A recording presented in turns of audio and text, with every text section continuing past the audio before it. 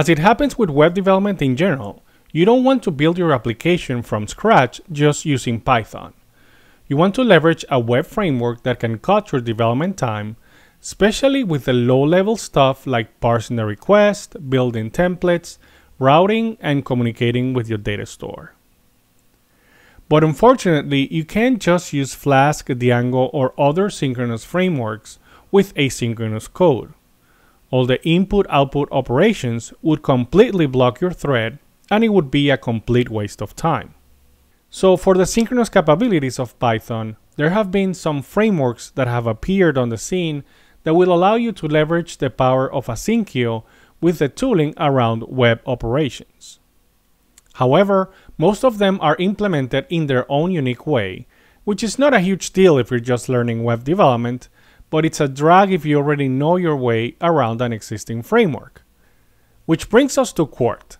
This wonderful new project has built most of the existing Flask API and converted it to asynchronous operations, allowing us to develop using the Flask libraries we already know, and lets us focus on implementing the asynchronous part.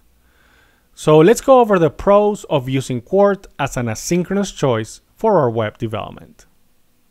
First, like I just mentioned, you don't have to relearn anything related to the setup of your application.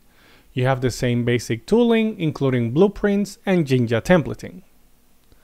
Second, using Quart actually makes your application much more efficient and scalable than its Flask version, because of the asynchronous benefits we've discussed earlier. Third, Quart is actively being developed, and interest in the framework is slowly growing and gaining acceptance. Of course, nothing in life is perfect, and using Quart is no exception. Here are some cons of using Quart. First, finding help when you're stuck in tools like Google and Stack Overflow is very hard, since it's still a relative newcomer, and the fact is that most Python developers are not using Async.io yet. Second, a very limited number of extensions are supported. You can find a list of the supported extensions in the URL below, and as you can see, a lot of the popular ones are not in that list. According to the Quart documentation, you can use extensions that are not in that list using a function called Flask patch, but in order for them to work, Flask extensions must use the global request proxy variable to access the request. Any other access, e.g. via getCurrentObject, will require asynchronous access. The documentation also says the Flask extension must be limited to creating routes, using the request, and rendering templates. Any other more advanced functionality may not work. So using existing Flask extensions will be very limited, and you will need to do heavy testing before intending to use them with Quart.